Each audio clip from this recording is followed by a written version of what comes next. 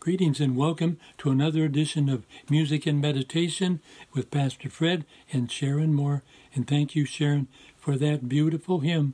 We all know it. Holy, holy, holy. Thank you.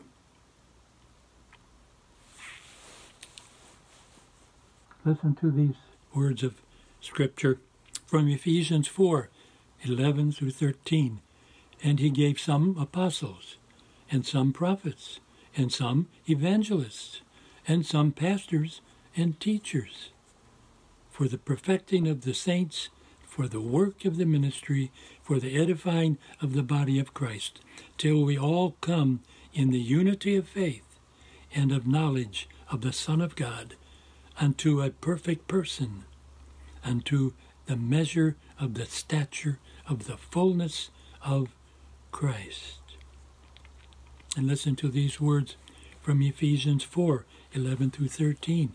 The gifts he gave were that some would become apostles, some prophets, some evangelists, some pastors and teachers, to equip the saints for the work of the ministry, for building up the body of Christ, until all of us come to the unity of faith and the knowledge of the Son of God, to maturity, to the measure of the full stature of Christ.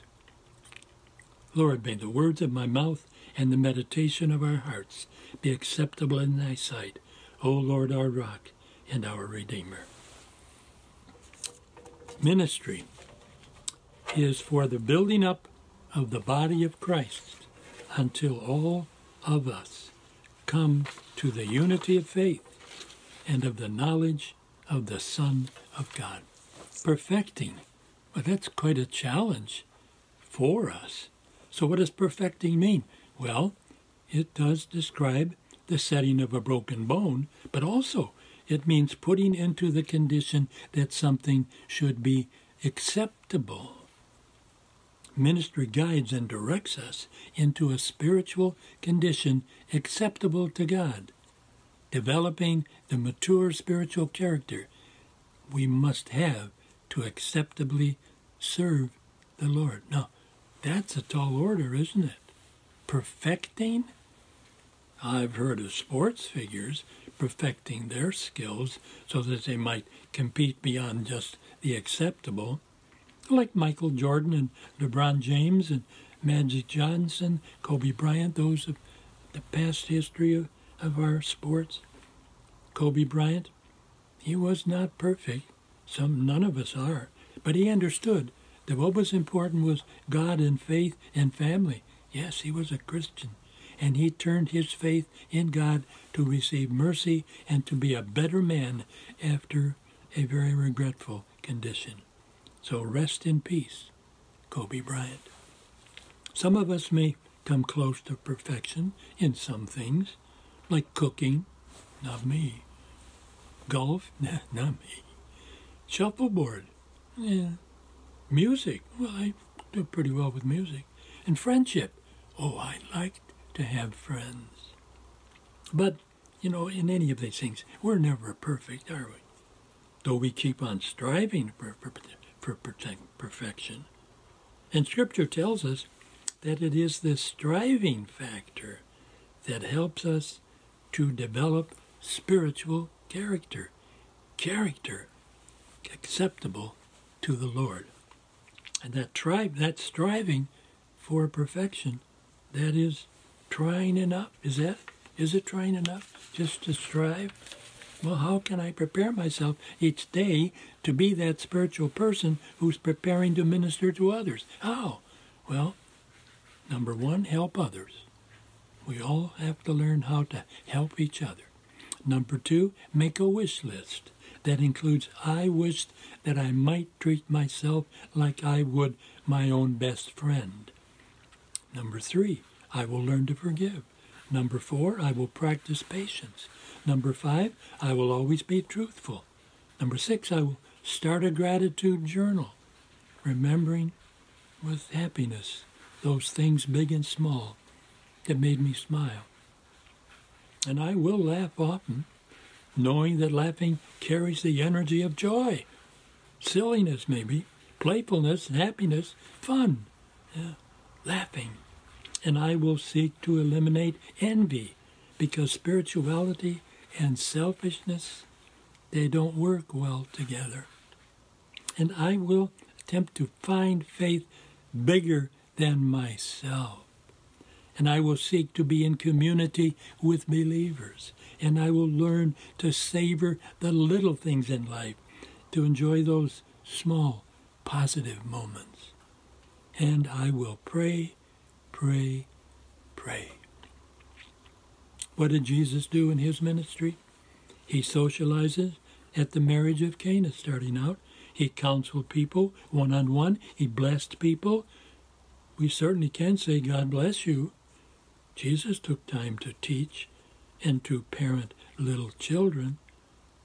We can certainly say, God bless you. I'd read last week this story of ministry. There was an elderly widow, and she was quite restricted in her activities, but she was eager to serve Christ. And after praying about this, she realized that she could bring blessing to others by playing the piano. So the next day, she placed a small ad in the Oakland Tribune. Pianist will play hymns by phone daily for those who are sick and despondent, and the service is free. You know what happened? The notice included a number to dial, and when people called, she would ask, what hymn would you like to hear? And within a few months, her playing had brought cheer to several hundred people.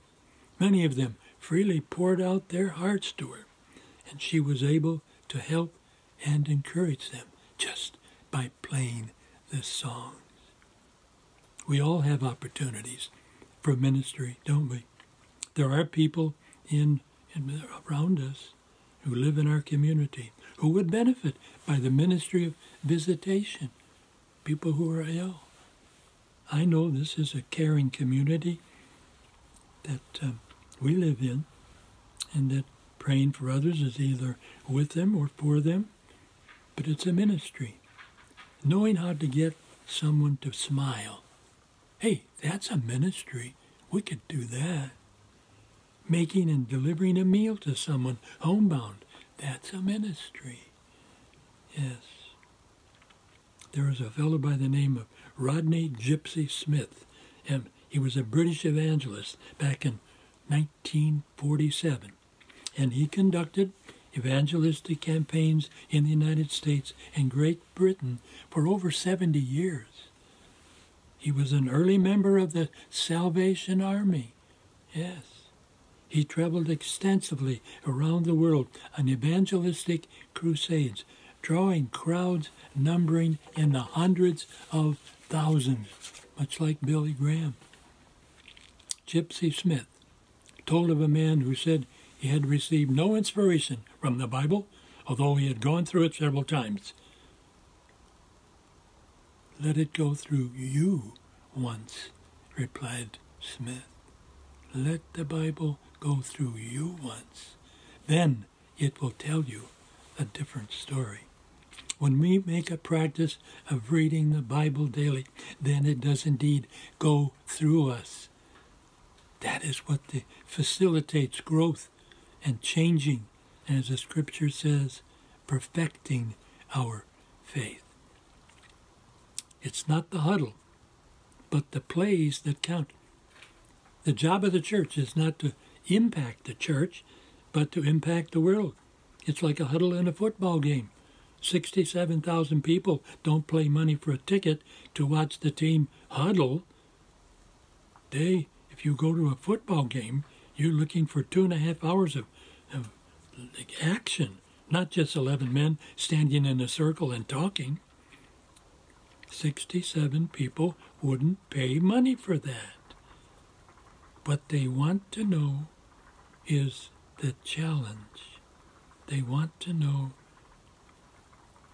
what the play is that they have in secret and how is it going to work. Well, The challenge for our church is not what we do when we call our Sunday morning huddle, but what we do when we break our huddle and head to our Sunday morning assignment. People that need to be visited. Yes, when Satan lines up against us, what difference does it make that we are Christians? Are we perfecting our personal ministries so that we do more than just talk about them? Do we demonstrate our commitment to ministry? Listen to these words from Ephesians 4:11 through 13. The gifts he gave were more that some would be apostles, some prophets, some evangelists, some pastors and teachers, to equip the saints for the work of ministry, for building up the body of Christ, until all of us come to the unity of faith and the knowledge of the Son of God, to maturity, to treasure and to measure the full stature of Christ. That, my friends, that's what we need to do, to equip ourselves, to commit ourselves, to devote ourselves. In the name of the Father, the Son, and the Holy Spirit, amen. Now let us pray that prayer together that Jesus taught us to pray. Our Father, who art in heaven, hallowed be thy name. Thy kingdom come, thy will be done, on earth as it is in heaven. Give us this day our daily bread, and forgive us our trespasses, as we forgive those who trespass against us. And lead us not into temptation, but deliver us from evil. For thine is the kingdom, and the power, and the glory, forever and ever. Amen. And now, till we meet again, God be with you, and God bless you.